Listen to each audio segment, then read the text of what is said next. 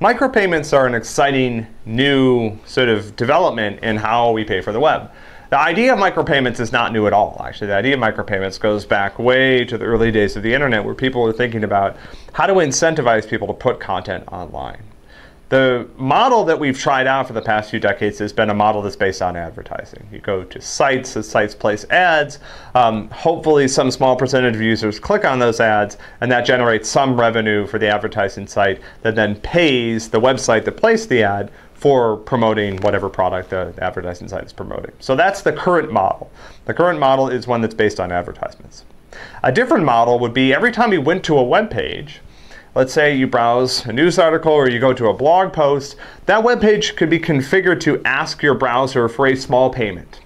Payment in exchange for accessing that content. Maybe you only have to pay the first time you go to a page and you see the content. If you come back within a period of time, like a week or a month, you don't pay again.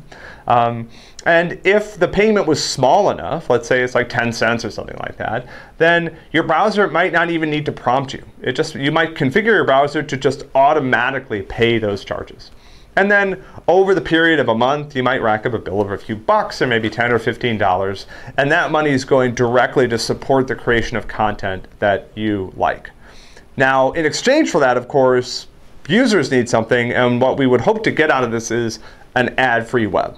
And we're already starting to see people sort of supporting this model. So there's a new web browser out there, and I have not tried this yet.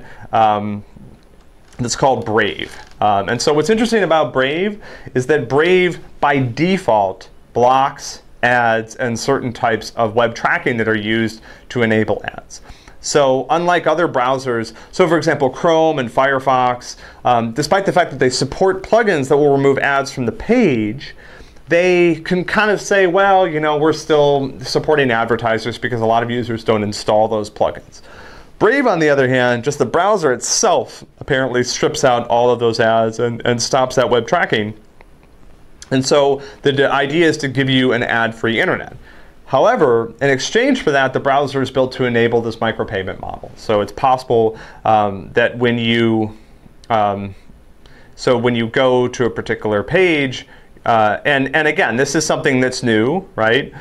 So they've apparently rolled out a Bitcoin-based micropayment model. This is going to require pretty significant changes in the architecture of the internet. So, you know, when I go to a website, how do I know how to pay the website? How do we negotiate, you know, how much the content costs? How do I make sure that users don't rack up bills that they're not used to? But, you know, this model isn't entirely that weird. I mean, this is how we pay for a lot of things. When you buy cell phone coverage, for example, you pay for a certain amount of data through the month for a particular amount, and then it's metered if you go over that. And you can imagine browsers that have a similar strategy. You pay for a certain amount of micropayments per month, and then as you use the internet, you're sort of racking up these charges. The money goes directly to the content creators supporting their work, and you get access to things without having to see a bunch of intrusive ads. So I'm pretty excited about this model. I hope that this is the direction that we'll go in the future. One thing that they're also pointing out here that's actually pretty terrible about ads is that frequently ad networks and poorly designed ads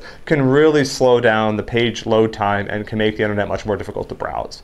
So an internet without ads would not only be safer, not having to worry about people sort of tracking me and you know, trying to develop profiles of me so that they can sell ads, but also faster because the sites would load more quickly. So this is a model for the future, micropayment based, money goes directly to creators, and we can get ads out of the picture.